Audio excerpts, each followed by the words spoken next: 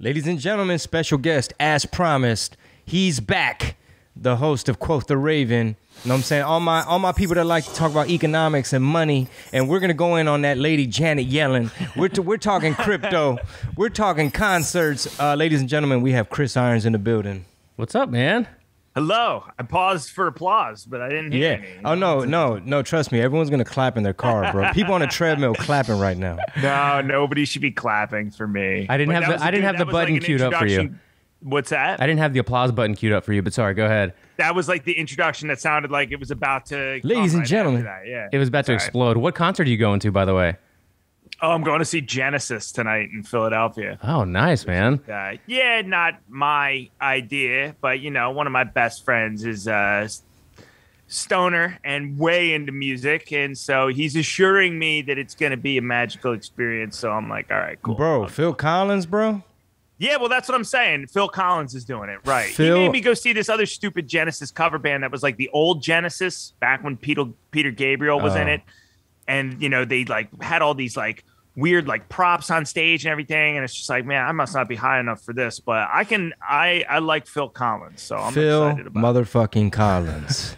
First of all, the hip hop community has a very, very soft spot in their heart for Phil motherfucking Collins. Do they? Oh, yeah. That I can feel it coming. Like every urban radio station, hip hop mix show would mix in that song. Oh, that's so funny, dude. Yeah. So ever since Mike Tyson and The Hangover. Yep. True. Totally. That song just had its rebirth right there. Hell yeah, man. Well, have fun tonight. Thanks for joining us. Well, let's get your blood pressure up before you go to the concert. Oh, let's do it. I'm stoked, man. That's what's up, brother. So the last time you were here was February. Yep.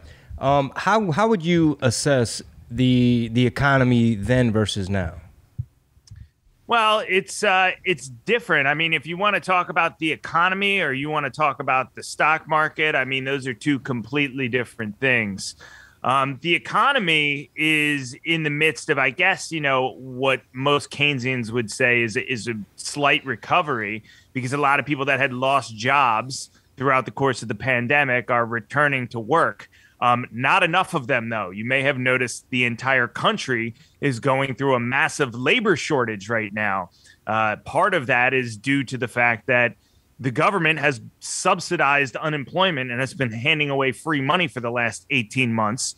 And so businesses are having a very difficult time enticing people to come back to work, because if given the choice between taking a fucking bong rip and playing Xbox on your couch and getting $600 a week for doing nothing and going to work at a Wendy's where, you know, the people driving up to the drive-through window are pissed off already to begin with, and you got to serve them your fucking chicken nuggets for $15 an hour, the choice is very clear. With that being said, we're kind of trickling back into the right direction. But as you've noticed over the last year, inflation has gotten out of hand severely, which is also a product of the government's genius idea of slapping $4 to $5 trillion on the Fed's balance sheet and rolling all that money off the Fed printing press. And so what that is doing, in conjunction with there being a labor shortage and a supply shortage pretty much everywhere, because, you know, the supply chains are completely fucked, and there's no truck drivers, there's no, you know, the ports of Los Angeles and I forget what the other major port is in California. Long Beach. Long Beach, right? They can't agree to work 24-hour days, and so at the same time now you have inflation, which is essentially brutalizing the middle class and the lower class. Inflation is, you know, when prices rise like that and people's wages don't rise commensurate with them to meet the increase in what their cost of living is, people's quality of life has to decrease. They have to buy less stuff. They have to buy, you know, shittier stuff. And so we've been enduring that over the last year. If you want to talk about the stock market instead of the economy, because they are two completely separate things, the only thing that the stock market relies on, and really the only driving force behind which way the stock market goes, is what the Federal Reserve plans on doing in terms of whether or not it will continue to stimulate the economy or not. Right now, the Fed is, had implemented quantitative easing on a massive scale back in March of 2020 to respond to COVID. And now we're seeing the first indications that they may try to taper some of their asset purchases and essentially consider the idea of rate hikes, which is really the first thing you would do to try and slow inflation down. They're considering that, and so you're seeing some volatility here in the stock market over the last couple of weeks as a result of that. The stock market used to concern itself with how earnings were doing at companies, what macroeconomic data looked like. Now, really, the only thing the stock market moves on is whether or not the Fed continues to stimulate the economy or not. And that's what the market is trying to figure out right now. So you mentioned Keynesian, I guess the Keynesian economics. Could you expand on what that is? Is that just like printing more money? Yeah, so there's two general schools of like economic thought, right? One is Austrian school, which essentially preaches that, savings is a virtue. Savings is what provides you with capital investment in order to help, entrepreneurs start businesses, that the rate of interest in the market, which is essentially the cost of borrowing money, should be set by the market, meaning it should be set by the amount of supply of money that is out there to be lent and the demand for people that want to borrow money. The Keynesian school advocates, and this is a loose definition, advocates more for spending. They judge the economy by how much money is currently being spent, regardless of what your balance sheet looks like, which is why we have a country that's $28 trillion in debt, yet we still focus on spending and the amount of consistent, it's like this hamster wheel, the Keynesian system, right? Where you just have to keep spending and spending and spending, and you have to keep looking at jobs at all costs. But whatever you do, don't look at the balance sheet. Don't look at how much debt we're accruing to do that.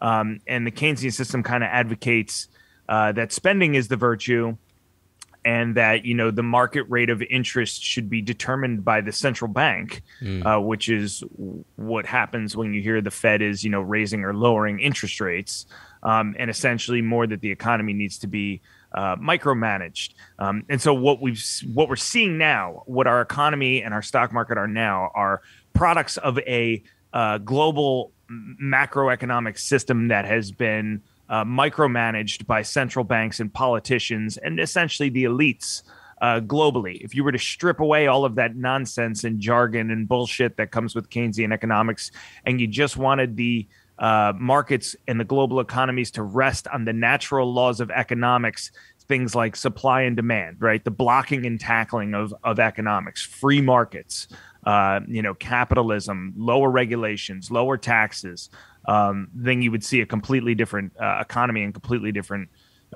global, capital markets than you do now. And so the difference between the two is essentially, the Austrian school is more conservative economic thought, more old school, your Friedrich Hayek, your Friedman, those types of guys, and your Peter Schiff. And your Keynesian school is your Paul Krugmans, your modern monetary theory people, the people that go on MSNBC and argue that, we can inflate away the debt, that we can pay off our debt by taking on more debt.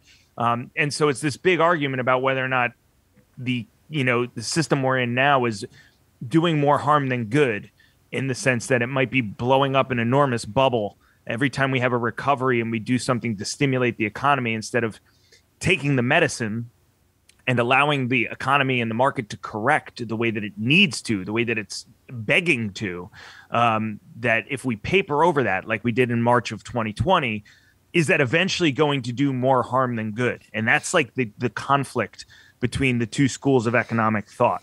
The Keynesians will tell you, in a situation, like March 2020, where we shut the whole country down, Keynesians will tell you that, we did the right thing because we essentially papered over the entire economy by printing $4 trillion, putting it on the Fed's balance sheet, and, essentially changed the tire of the vehicle of the economy as it was traveling down the highway at 90 miles an hour, and kind of allowed the car to keep moving, despite the fact that, it doesn't have the regulation size tire on it anymore. And the Austrian school would say, hey, if you shut down the country, Of course, fucking economic data is going to look like shit. And of course, the country is going to go into recession because you're closing all these businesses and you're telling people to fucking stay home. And so the market needs to absorb the reality of that situation, and markets do need to crash and they do need to come lower because that wipes out malinvestment. It wipes out, bad behavior. And then eventually from there, they would argue that the recovery from taking the medicine, enduring the pain, would be a healthier recovery than the one that we've kind of put in place here. That many people, myself included, will advocate for the idea that this is eventually going to do more harm than good. We're relying on printing dollars. Mm-hmm. That's essentially it. We're not bringing enough in tax revenue in the country to pay for all of the bullshit that we want to spend money on, whether it's social services, all of our spending, the spending that we need to do to keep the country acting as though it's open, even though it's closed. That costs a fuckload of money, right? So that money has to come from somewhere. And if it's not coming from taxes, we have to print it. And if we're printing dollars, the supply of dollars expands. And ostensibly, fucking old school people like me will say that eventually that's going to wear away at the value of the dollar. And that's going to be a negative. So far, that hasn't happened in any catastrophic sense yet, because the dollar is the reserve currency globally. But people like me would argue, hey, we're on an unprecedented path and we don't know what the outcome is going to be. So instead of being arrogant and saying, hey, we can just rely on fucking essentially like game genieing the entire economy by printing money, maybe we should step the fuck back and, not let our hubris get the best of us here and approach this modestly. And so what's happened now is the Fed has painted itself into a corner. On one hand, the Keynesian response to March 2020 is creating insane amounts of inflation, right? We're seeing just in the official numbers, which are completely understated, and that's a whole other discussion. Just in the official numbers, the cost of living is going to rise close to 10% this year for the average American. That means if you're not earning 10% more in dollars, your quality of life is diminishing. Essentially what the difference is between what your raise in earnings is and what the raise in your cost of living is, right? So it has to deal with that because that's now becoming an enormous issue on both sides of the political spectrum. It's out there. It's in the mainstream media. So it can't raise rates though, right? Raising rates is how you would fight inflation, because when you raise interest rates, it takes dollars out of the supply. It forces people to put dollars in the bank because they can get a yield from then like saving again. So it encourages saving. It discourages speculation in like the stock market and in risk assets. And that's normally like when Paul Volcker was Fed chair and he had to raise rates to 20%. That's how you would fight inflation. We can't do that because as a nation, we wouldn't be able to service our national debt. If we raise the interest rate on our national debt, we can barely service it now. So when you look at like our budget annually, we pay something like, I don't know, maybe $1 trillion, maybe $800 billion just in interest on the national debt. So now we are, fuck tangled in this like box where we can't really get out in either direction. And the Keynesians will say, all right, well, we can figure out a way, we can print our way out of it, somehow. Things aren't completely fucked yet. This is why you see MSNBC saying, well, the inflation's a good thing. It's like, bitch, your president is out there complaining about fucking high oil prices. Like, obviously, it's not great in the oil market, right? Meanwhile, this fucking genius, okay, the president of the United States, is out there complaining about the price of oil with one hand, and with the other hand, he's signing fucking legislation that's shutting down oil pipelines in the United States. And he's wondering why prices are going up. It's like numbnuts, supply and demand, economics 101, right? Like 5th grade education math. That's all you need for that. And then, so anyways, that's the general gist of on the Austrians versus the Keynesians. Great explanation of everything. Yeah, no, a great explanation of it all. Thank you. Yeah, no, we appreciate that. Absolutely. Because I've heard the term like Keynesian economics. Also, modern monetary theory, which that's like Keynesian economics on crack, right? Keynesian economics. And Keynes gets kind of a bad rap because a lot of the dumbass shit that, very far left progressives are doing now, Keynes himself didn't actually advocate for. So that, Keynes kind of gets a little bit of a bad rap, but Keynesianism has morphed into what's called modern monetary theory. Modern monetary theory is essentially the idea that we can just rely on the printing press. We can rely on printing as many dollars as we want to fund whatever the fuck we want. And that is somehow going to lead us to some type of utopia, like the rest of the world, like Weimar Germany, which dealt with, a huge inflationary crisis.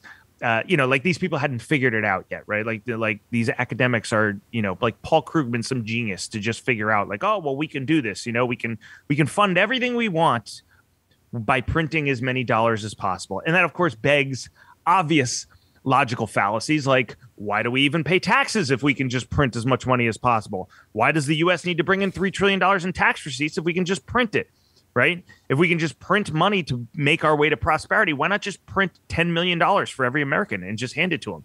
And the obvious reason is because that would pornographically increase the amount of money in the supply. It would drive inflation through the roof. What you want as a nation is productivity, right? You want a nation that has a large bank account that holds tangible reserves, of something like gold to back up the fiat currency that they have, and a nation that produces stuff, right? So like you think about a nation like a business, right? If you were running a business, would you want your business to have an unmanageable amount of debt and not produce anything and not be able to sell anything? No, and so our country, we don't produce anything here. All we do is export US dollars to China and they send all their shit here. Right. And so the country is in this extremely precarious position where if for some reason people lose confidence in the US dollar, we're completely fucked because we don't make anything here. And then inflation just runs rampant. It runs completely out of control. And so that's the general gist of things. Modern monetary theory is the idea that we don't need to produce anything. The only thing we need to produce is dollars. And printing money doesn't generate productivity, doesn't contribute to the nation's productivity. It's just the GDP pure inflation. Like the GDP and stuff like that? Yeah, printing money doesn't unless the Fed uses that money to buy government bonds, and then the government takes that money, which is essentially how QE works, right? The Fed prints a shitload of money, and then it buys treasury bonds from the government because the Fed and the Treasury, right? The Fed is the central bank and the Treasury is the government entity, are supposed to be two completely different things. And so this end around, kind of fucky little trickery that they do is the Fed will print the money and then it will ship it to the fucking US Treasury in exchange for treasury bonds, which is an obligation to pay that money back in the future, right? It's a bond. You're just selling a bond. And so then the government can take that money and spend it on government programs, whatever they want. And those types of things can increase GDP, but it needs to be done in a way where the productive increase is not offset by the amount of inflation. And, in order for that to occur, the capital needs to be allocated extremely wisely, and government is terrible at allocating capital because they don't have a profit motive. So there's no motivation for them. There's no behavioral incentive for them to allocate the money in a way that isn't wasteful, in a way that generates the maximum amount of efficiency, the maximum amount of productivity. The Fed would be better off giving that money to the private sector, because at least a business wants to keep costs low. They want to keep quality high. They want to keep the customer happy, and they want people to come back and continue to return to them for business. The government doesn't care. It's fucking free money in one door, and they can just hand it out however the fuck they want, and there's no consequences for, fraud, abuse, malinvestment, and things like that. So literally, printing money and sending it to the government in an attempt to increase GDP is the worst possible way to try and do that in the country. It's a wonder we made it to 2021, right? It really is, dude. This should have been halted 10 years ago. The problem is most people don't understand this stuff. Like when I try to reason with people who are on the left And look, I'm not on the left I'm not on the right about everything. I consider myself a libertarian. I'm socially very liberal. You know what I mean? I like to smoke weed. I like to drink. I'm all for however people want to live their lives, as long as they're not infringing on the rights of others. I try to walk a line of common sense.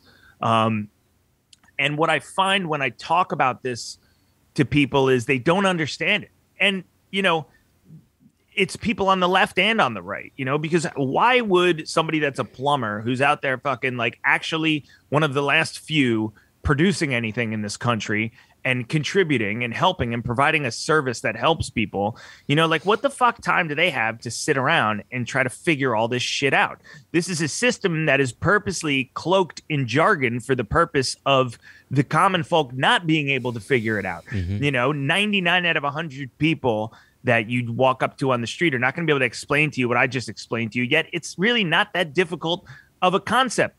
It's just cloaked in a lot of bullshit. It's cloaked in a lot of jargon. And I would not be surprised if the line of common sense that we all want to walk together is closer than we all think. The problem is that people come in with these logical fallacies, or they argue, one part of a nuanced point instead of looking at the broader picture. Looking at it under the umbrella of, all right, well, what do you want for our country? Like, do you want what's best for us? Do you want what's best for us as a nation? I mean, are you a globalist? Do you think that we shouldn't have nations? Do you think that we shouldn't have states? Do you think free market capitalism is a virtue? Like, I'd like to talk to you about why. People don't understand. Socialists are a great example because the idea of socialism sounds wonderful. It sounds great. You don't have to work. Everybody can just sit around and fucking, equality for everybody. Yay. But it's like, in reality, you cannot do that because your quality of life will suffer meaningfully. And you have all these idiots on college campuses and all these, campus Marxists and, that think that they're going to be able, and I said this on your last podcast, they think they're going to be able to walk around with their fucking iPhones and their Starbucks cups and live in a Marxist system. And it's like, bitch, capitalism provided you with the quality of life you have now. Yeah. Okay. With the Uggs that you're wearing on your feet, with the fucking jeans that you're wearing, with the food that's in your cabinet, with the house that you and your parents live in, that your parents probably worked for and you probably didn't do shit for. Like, capitalism provided all of that. And quality of life. I have this blog called Fringe Finance, and I wrote an article about what I call the quality of life con, because it's this thing that nobody pays attention to. It's not really a easily quantifiable measure for most people. So people can argue points and ignore kind of that their quality of life would suffer. They could say, hey, well, we would just all get together and it would all be about equality and, equity. It doesn't need to be about corporations, man. Meanwhile, they go home and they order their Christmas gifts on Amazon. It's like, you stupid fucks. Like, take a look at what you're doing. Like, do you not want? And just ask anybody that grew up in a socialist nation. That's all you need to do. That's all you need to do. Yeah. Ask somebody from Venezuela. Ask somebody from Cuba. Why did you come to the United States? And this we talked about on, I don't want to repeat what we talked about on the last podcast, but this is why Trump won fucking Miami-Dade County when nobody thought that he would. It was because you had all these immigrants that came to the United States because they know that free market capitalism, that hard work wins in this country. Yeah. And these motherfuckers were ready to work. You had rugged fucking individuals coming to the US ready to fucking do whatever, pick bananas, fucking mop floors, do whatever for minimum wage, saying, I'll work 2 motherfucking jobs if I have to. I will put it together. I'll buy the Ford truck. I'll get myself an apartment. I'll send money back home. You know what I mean? That's because that attitude is what won Miami-Dade for Trump, because they came from socialism and they know how fucked up of a system it is. And they know it always results in people getting killed. It results in a terrible state planned economy, and it results in lines for bread and food, and nobody wants to end up there. So the campus Marxists can fucking put that in their pipe and smoke that shit right now. Yeah, and then a lot of these immigrant families, they come to the U.S., they work hard, they get the Ford F-150, they get the apartment, they send the money home, they save up, they send the kids to college, the kids get brainwashed, now they're fucking Marxists. Sometimes, right? Especially in the Mexican community. So real quick, man, could you break down to the listeners the policies and the different economic approaches from what we've seen? Obviously, I mean, the Biden regime, they've only had a year. And of course, you know, it's apples and oranges in a way, right? It feels like his whole presidency already in a year. It feels like it's been 3 years. So like, for example, you got Peter Navarro and the economic team that Trump had. Like, what is the compare and contrast of their approach? You know, there were a lot of criticisms about the way Trump ran the economy, too, that I had. And so let's get those out right away. First and foremost, Trump campaigned on the idea that we were in a bubble.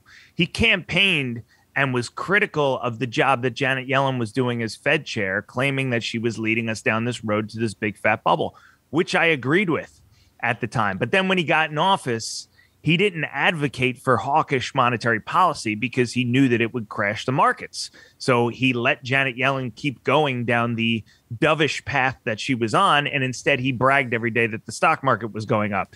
That was a little fucked up. So that's my biggest criticism of Trump was, you know, he ran on one thing and he did another. What I will give Trump credit for is Trump understands that we cannot have these massive trade deficits anymore. You know, if there was one thing that he advocated for, it was producing more things in the United States. And he took a hawkish, serious tone with China, which I think is extremely important. Don't want to rehash everything we talked about last time, but the difference really between the, you know, and generally this is the Democrats between the Republicans. The difference between the Republicans and the Democrats. Republicans are generally hawkish on China. They realize China probably really isn't our friend, and Democrats want to, you know, welcome them with open arms. And so, you know, we can be friends. The whole globe can be friends. Look, a lot of great people from China. I have friends that are Chinese nationals. You know, wonderful people, love them. But the Chinese government, you know, they're bad motherfuckers. Like they, you know, they are not stupid. They are not naive. They are fucking rugged. They are tough. And the Chinese people are too, you know? And so technologically, China is kind of blowing past us on the technology highway. I think from a business perspective, they're far more shrewd than we are. And what's going to happen is if China hoards all the gold, which will be used to eventually back their currency in the future, their digital currency, in my opinion, and they produce everything there, what do we have? Yeah, they control our supply chain. What do we have? Yeah, they become the center. Right, exactly. And so, and I mean, you're seeing this issue with, you know, everything being backed up at ports. I mean, we're having a crisis where when I go to Quick Check yesterday to get a coffee, I can't get a large cup because they're out of large cups, right? Among all the other shit you can't get now. Well, why is it? Well, it's because the shipment didn't come in. Well, where's the shipment come from? I don't know, but it comes from a fucking boat somewhere, you know? We don't make anything here. We don't make shit here. So if the shit doesn't come over on a fucking boat somewhere, we're not getting it. And like, we're starting to see a little bit of that now. And meanwhile, you got columnists out there for the Washington Post writing shit like, oh, you know, we just need to sit back and take it, you know, like we've gotten too comfortable as Americans. It's like, no, this is indicative of a much larger problem. OK, there is a huge problem here. And that problem is we don't make anything in the United States of America anymore. We don't make shit. You know, we make some cars in Detroit. GM and Ford have a couple of factories left here. We make a few things, you know, and that's why this whole notion of people that say, oh, I buy American, you know, and those people get laughed at. They go, oh, you buy American? Like, oh, okay. Yeah, that's a campaign we would like to do put out there, like start priming the audience and promoting it, making it cool. Like, hey, this Christmas, buy American. Our buy last American. episode, dude, was all about, it literally made in America. It somehow turned into a whole episode about why we should buy American, how to, make more things. 'Cause I don't know if you listened to Jocko on Rogan, Chris, by chance. Yeah, of course. It was fantastic. And that's what kind of spawned, it started off with one thing he said, and our entire last hour the other day was all about making things here, buying things here, promoting things here, and supporting things here. Yeah. Yeah, and unfortunately, that attitude gets tied in with a lot of, just general dumbasses. You got a lot of fucking like dickheads in the South, and I lived in the South off and on for a little while. Hey man, we're in the South, brother. Yeah, I know, right? That are down south that are like, man, I buy American, Yeah. fuck these whatever, racial slur here, whatever. Like, brown it's person. just like, right. Yeah, exactly. And it's not like that. It's not. You can't like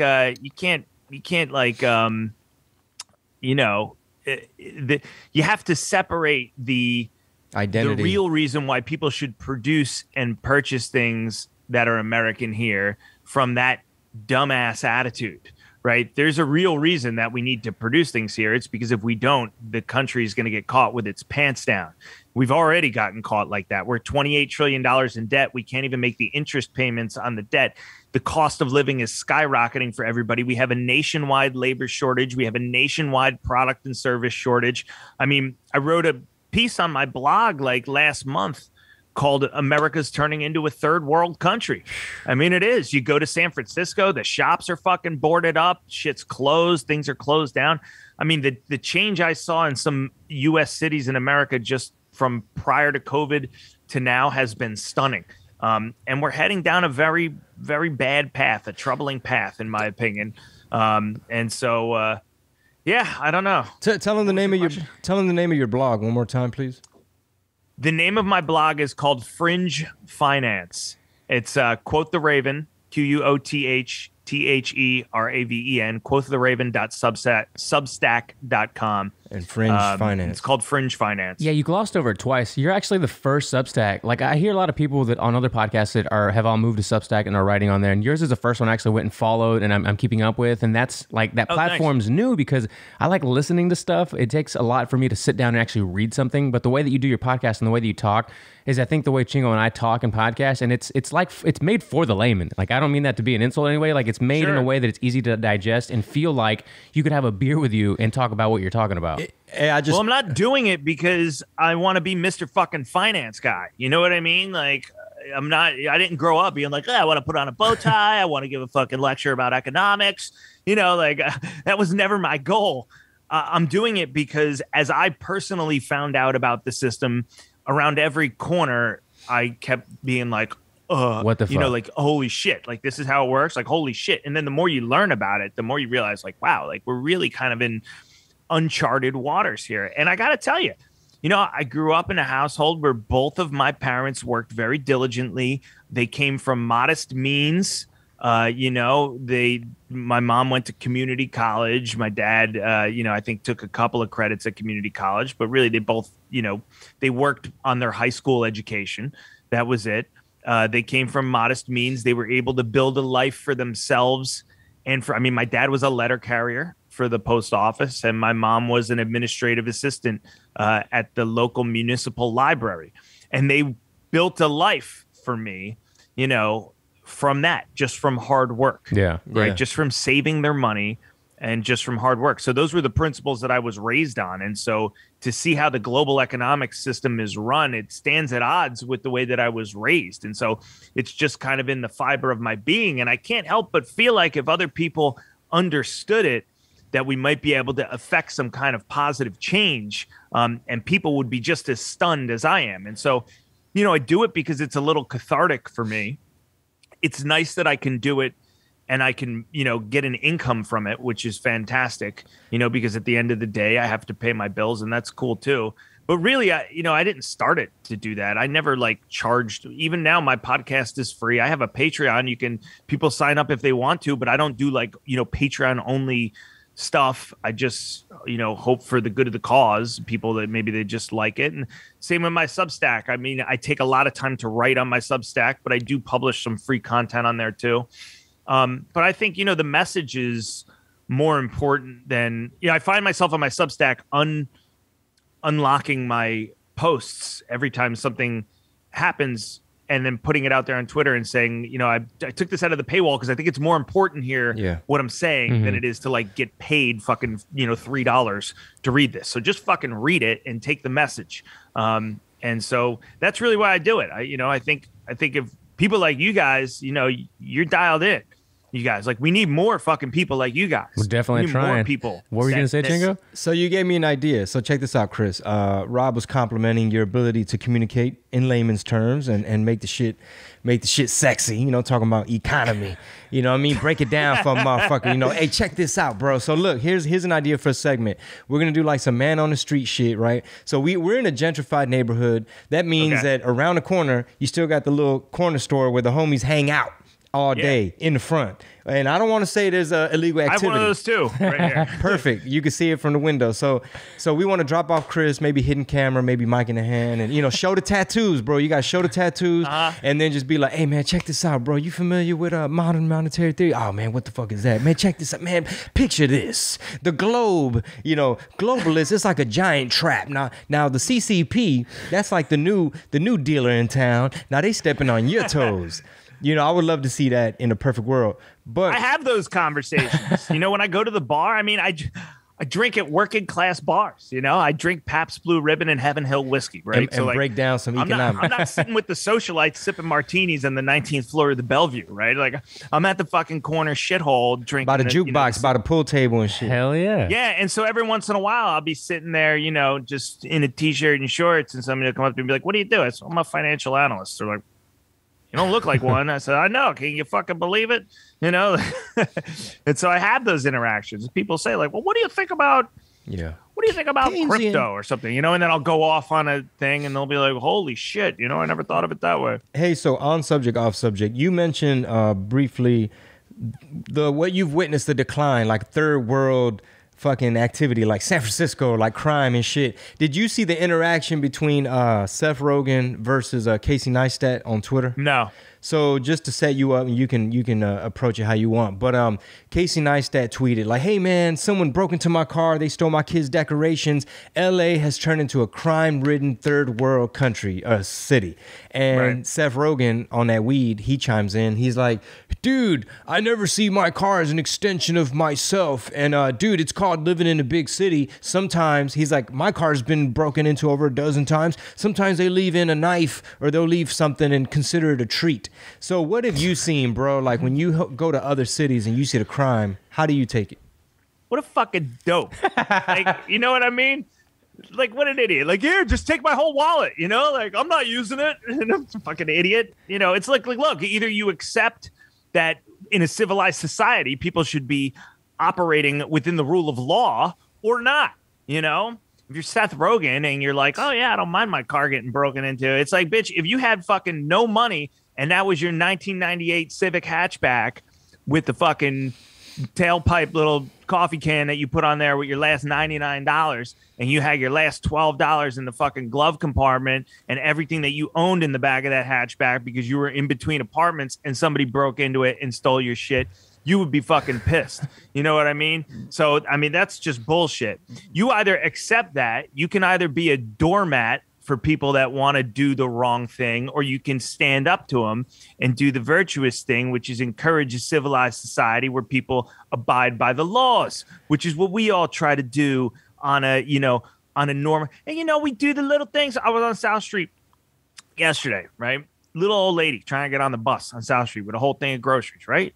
Fucking 15 people standing there looking at her, trying to get bags up to the, up the steps to the SEPTA bus, and I'm looking at these people. I'm like, none of you fucks are going to go help this lady, right? So I ran across the street and helped her.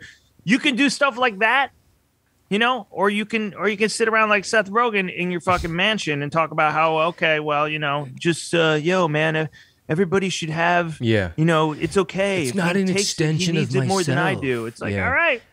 You wouldn't say that shit if that was your only car. If you were broke, though. Yeah, I wanted to tweet like, who else doesn't believe in personal property? Communists, you fucking comrade. Yeah, so check this. It's true. Check this out, Chris. I was in Salt Lake. Hollywood, listen, man. Hollywood doesn't understand anything. You know what Hollywood is? Okay, Hollywood's a bunch of people that have lived in bubbles their whole life. All right, and look, I love movies. I love the arts. I love music. I love actors. I love musicians. I love actresses. I love comedians. I like Mark Ruffalo.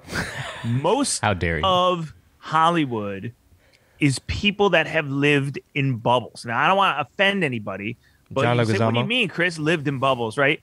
Everybody knew when you went to high school or you went to college, the fucking theater people were just a little different. Yeah. You know what I mean? That the people that did theater were in their own fucking world, you know, going to Renaissance fairs and shit and like doing all kinds of. Hey, you take know, it easy like, on Chingo. He was in this bubble just 2 years ago. What are you talking it's all about? good. Dude, It's I all love good. the Ren Fest. It's all good, man. But you know I'm not lying. Dude, my You whole know I'm family not- dresses up for Ren Fest, Chris. You know I'm not lying though. But that doesn't matter. That's I'm kidding, fine. I'm kidding. I encourage that if that's what you want to do. But you can't say that those people that fucking dress up. It's like Yeah. Civil War reenactors. You know what I mean? Like part of those people. Hey, Rob brain- loves. Yeah, what the fuck that's are you his talking about, weekend. man? It's my activity. Part kidding. of those people's fucking heads are not down here in reality, and that's okay. That's okay, right? But Hollywood and people that are, you know, in the arts and that are actors and actresses are coddled in a certain way and live in a certain world that may not represent the reality of a man such as yourself, such as the people at the corner store, such Yeah. as myself that used to wash dishes, such as my dad that used to deliver fucking mail for a living. It may not represent that same reality. And then these people wind up striking it rich, right? And because they become, you know, an incredible actor and they do a great job at a movie and they get popular, and that's great. And I love them and I want them to be successful. But then once they have achieved success and have achieved fame because, you know, maybe they're good looking or maybe they're a great actor or maybe they're funny, whatever, then they feel like they can turn around and start to, for the first time ever, without any clue what they're talking about, George Lopez? start opining on the ideologies that make the world go round. Shots right? fired. And like Taylor Swift is going to have figured something out about Marxism that fucking the rest of the world hasn't figured out. Give me a fucking Oh yeah, break, yeah. all Billy, right? yeah, Give Billie me- Eilish. Billie Eilish. Yeah, I mean, who was it? LeBron James that was reading like the Communist Manifesto in the Oh, locker my room. They got some God. picture of him reading the Communist Oh, my Manifesto God. in the locker room. Oh, my It's God. like it's, you know, somebody Bro. put up a photo of all of the photos of him reading books, and he's like on page 1. It's on the of same all page. of I reference this too, dude. It's so funny. It's no secret. Braun don't like to read. So, hey, Chris, I was in Salt Lake City recently. I don't know if you've ever been, but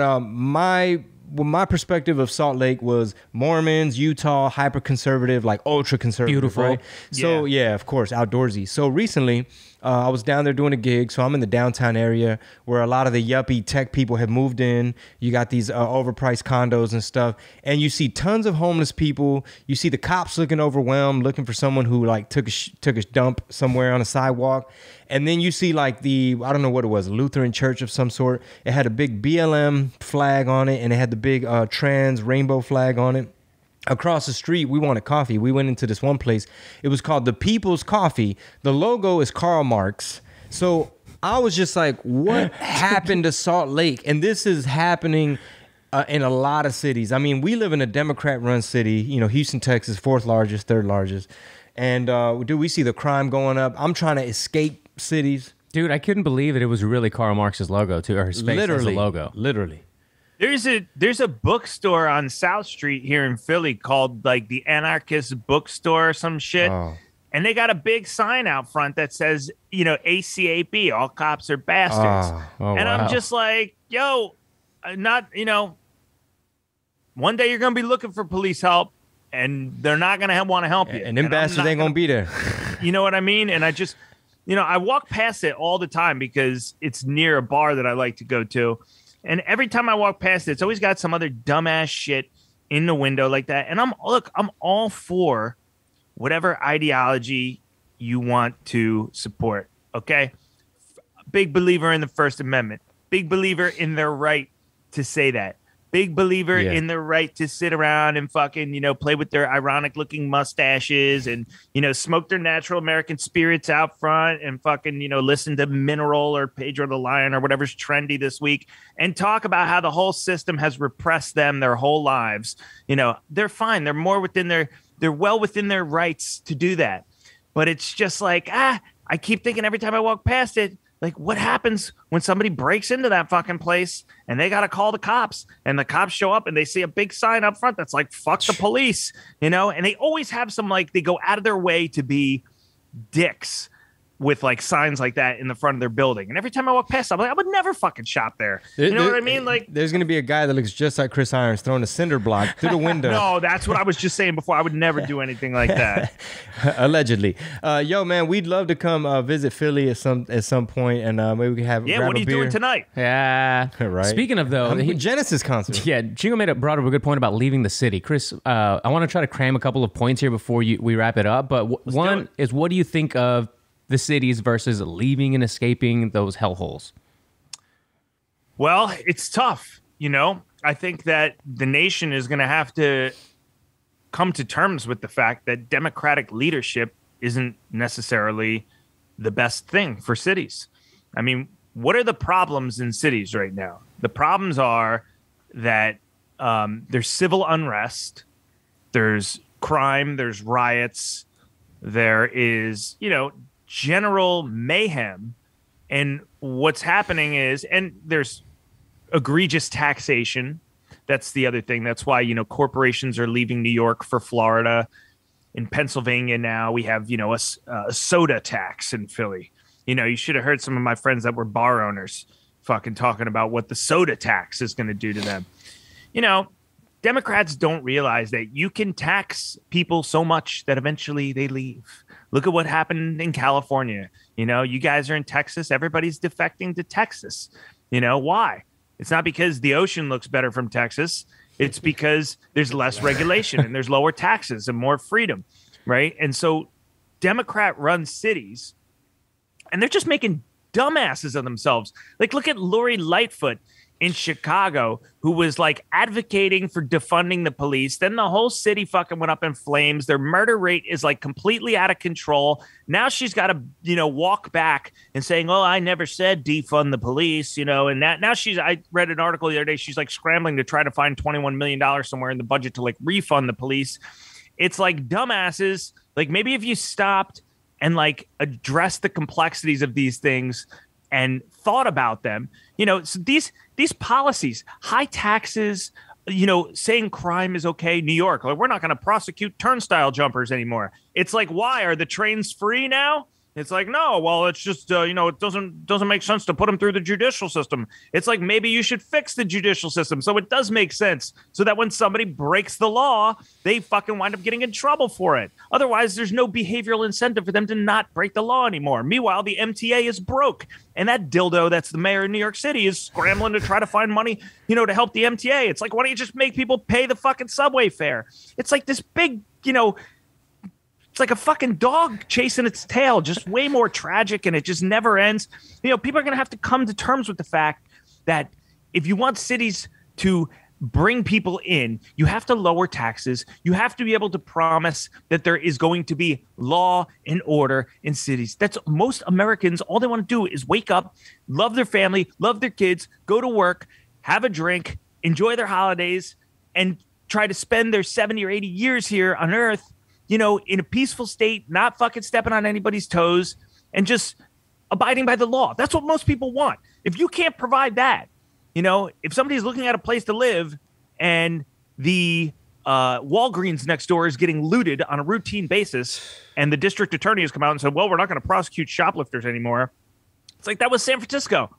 Like, the district attorney came out and said, we're not going to prosecute shoplifters. So what happened? People started shoplifting a lot. And then Walgreens started closing down stores. Yeah. And then so Walgreens was like, fuck this. We're out of here. And now there's no Walgreens in San Francisco. And the rest of the businesses are going to do the same thing. So I don't know how many empty buildings these dumbass politicians are going to have to fucking look at to realize, oh, I fucked up. There's nothing here. You know, like maybe one day they're going to go, I want a Snickers bar. You know, there's no 7-Elevens anymore. I don't know what to do. You know, like how many times, like what is it going to take to bludgeon these people in the face and get them to realize that these policies are failing, right? And so all U.S. cities that are run by Democrats, which most of them are, New York, Philadelphia, Houston, Chicago, San Francisco, I'm sure there's more of them. I think Atlanta also too. You know, they're all going to have to realize that it's the policies that are the problem. Meanwhile, in Philly, we got people claiming, you know, racism. It's racist. You know, there's an inequality problem. It's like the fucking police chief in Philly is a black woman. Like, you know, I mean, this is like when the people on MSNBC, when Larry Elder was running for governor of California, called him the black face of white supremacy. That was some 1984 shit right there. It's like, you stupid motherfuckers. Like, do you have any idea how dumb you look when you publish a headline like that? Larry Elder from South Central LA, but the black radio host. Normies bought it. He's the face of white supremacy. Like, give me a fucking break. Why? Because he's successful. Because he made something of himself. Because he articulates well. Because he's a lawyer. Because he thinks for himself. Because Republican. Exactly. It's only because he's a Republican. That's it.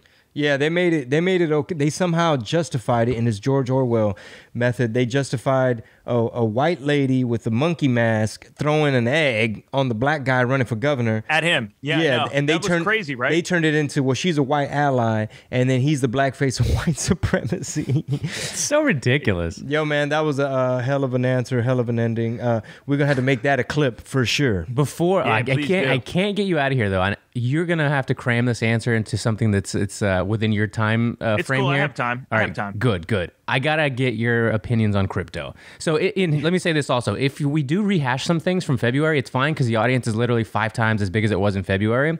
So, and I want people to listen to Quoth the Raven. Cool. Yeah. You know, people finally stopped throwing arrows at Chingo and realized that he was right about a lot of things from. They saw we were building back broke. But I want to listen to Quoth the Raven and subscribe to your Substack. But I do want to get your input on crypto because let me just say, like 10 years ago, I bought like $5 worth of crypto, and now I have like a couple $100. I was like, oh, that's interesting. And then it went down this new rabbit hole, and I had a relative and other friends that are into it. So I started going down the rabbit hole of YouTube channels and articles and shit about this.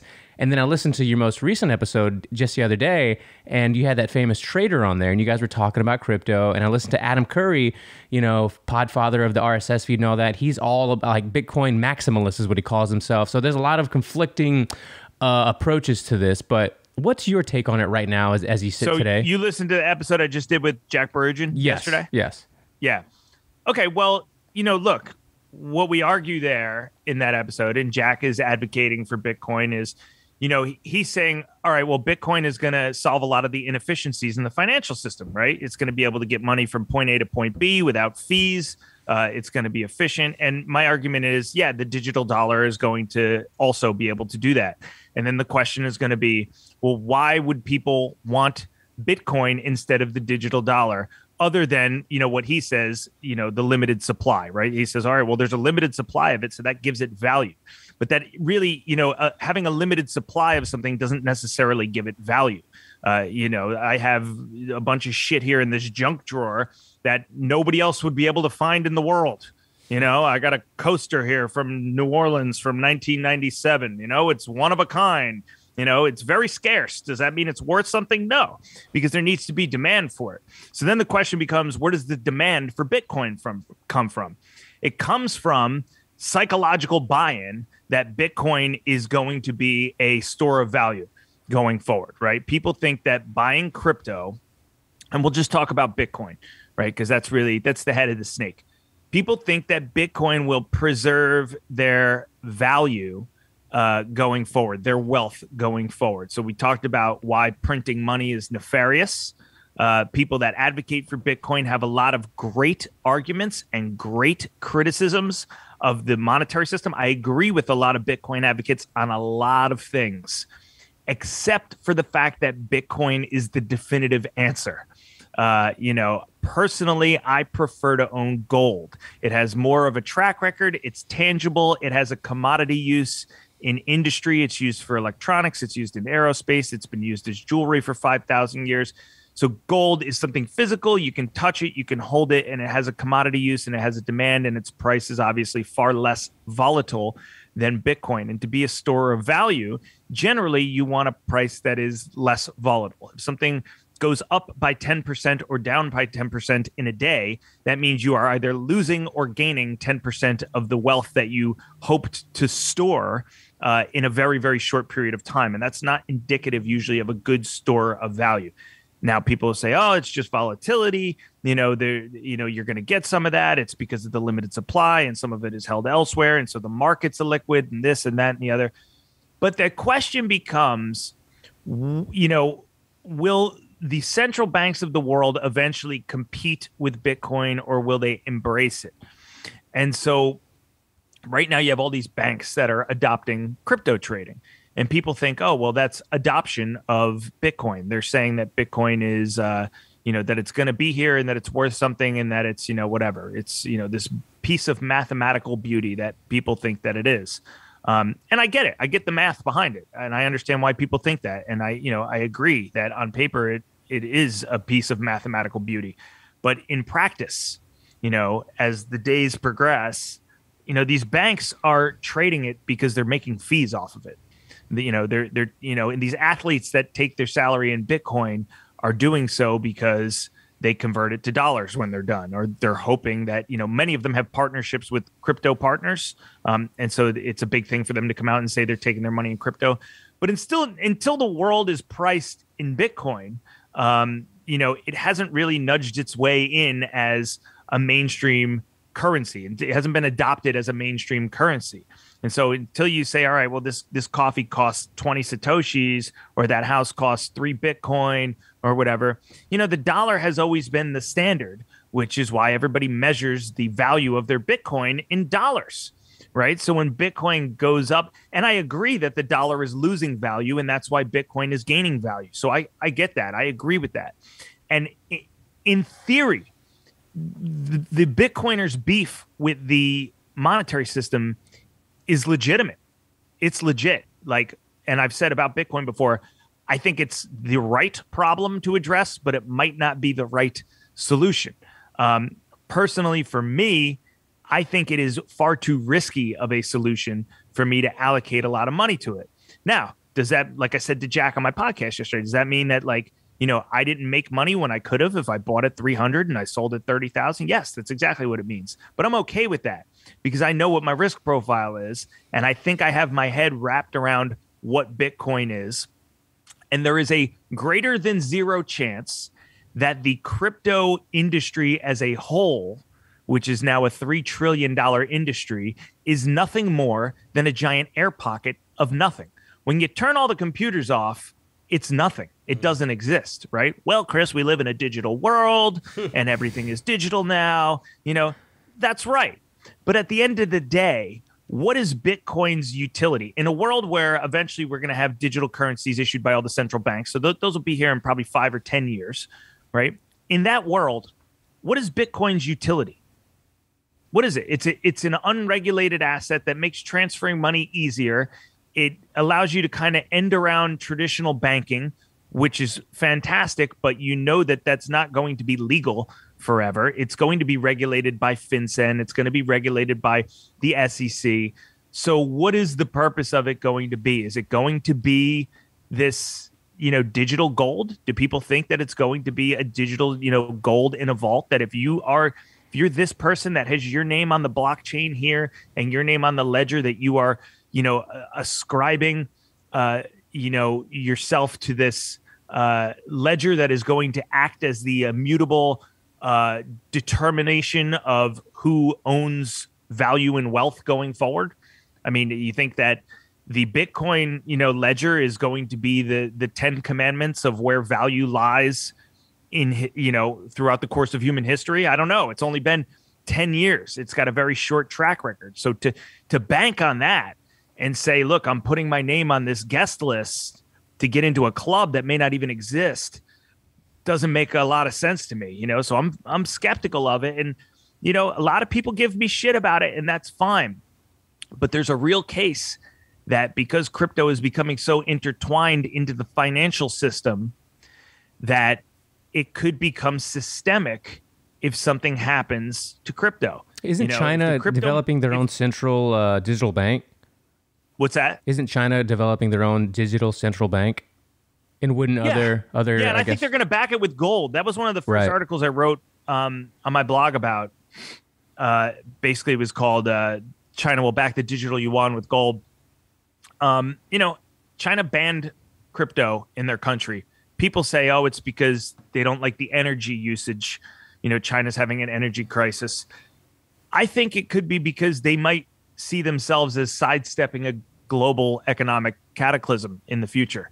And so for me, there's a lot of things I can't really get around. If you want to be a safe haven, you want to be the store of value, the foundation that sits underneath all of the risk assets that's there when everything else implodes, which is essentially what people say Bitcoin is. They say it's going to be the truth, the end all be all. I am the light, I am the way, whatever, right?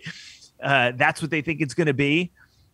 And you can't access it when the power goes out or your internet access goes out. Well, that doesn't make a lot of sense to me. If I want, my apocalyptic Armageddon style hedge against the whole fucking system going up, for me, that's gold. People say, oh, what are you going to do? Lug your gold around with you?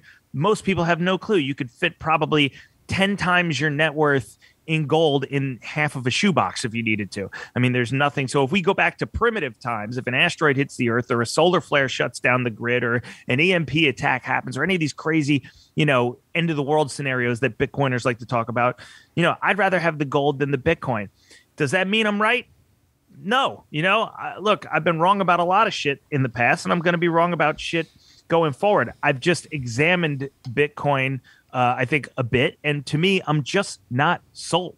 I'm not sold. There's always an argument that I feel like I can poke a hole in when it comes to Bitcoin. And to me, to arrive at something that, I want to get behind 110%, I don't want there to be a shred of doubt about it. And with Bitcoin, I have more than one shred of doubt about it. In your That's thoughts, not to say that I'm going to be right. Is in your thoughts, is crypto a commodity, a currency, or a security? I don't really know. I mean, I guess it's a security. I mean, it looks like Gary Gensler is going to define it as a security.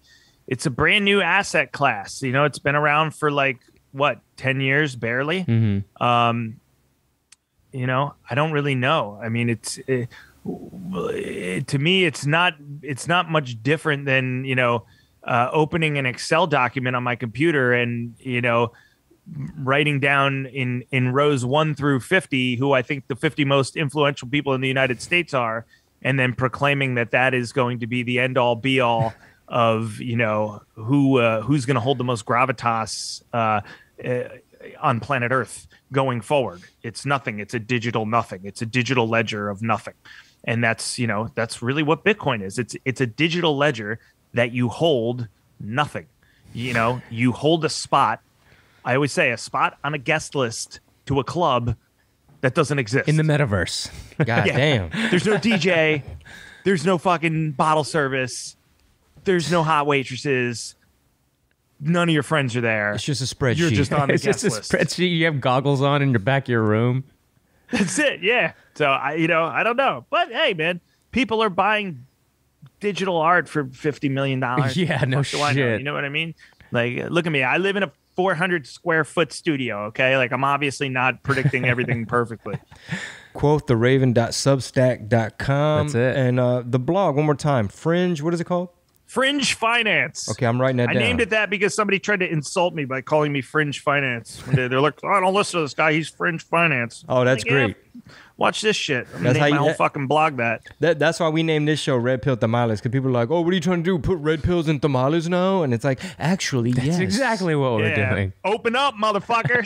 Hell yeah, man. Have fun tonight at the Genesis concert. Thank you, guys. If you get an autograph from Phil, let him know that I need one too. For sure. Okay. And be safe out there. Is he familiar with Chingo Bling? Will he know you right away if I bring up your name? Man, you know what? These days you never know, brother. You never know. You never know. So thank you so much, man. Great to catch up again. Chris You guys Irons, are awesome. Chris Irons, Quoth the Raven podcast, quoththeraven.substack, and Fringe Finance blog. Yeah, next time we'll have to do this in the evening on a live stream so we can do some super chats and with a couple of beers. I feel like that will be even more off the charts. Well, I got a bottle of brandy right here for those such events. Fantastic, dude. We'll schedule it in 2022. And Chingo, you should come on my podcast too, man. Oh, yeah, I'd love to, man. We could talk jujitsu, whatever you want to talk about. Oh, you got your gi back on. Yeah, he just got it back the other day. I put it back on. I took a class, man. I went to a class. Yeah, I went to a class. I'll be back next week. He's being modest. I had people DMing me like, "Oh shit, Chingo's back on the mats." I was like, "Yeah, he is." People were excited. Back on the mat, baby. He had that furious. He had that serious face too, and he was. I gotta show my. I'm wearing my Puzon jiu-jitsu shirt. My buddy Drew Puzon, Milltown, New Jersey. High quality individual. Represent. Crazy motherfucker, but I love him. Badass, man. Well, I hope you have a great New Year, and we'll talk to you in 2022, dude. All right, you guys are awesome. Talk to you later. Thank you, brother. Peace.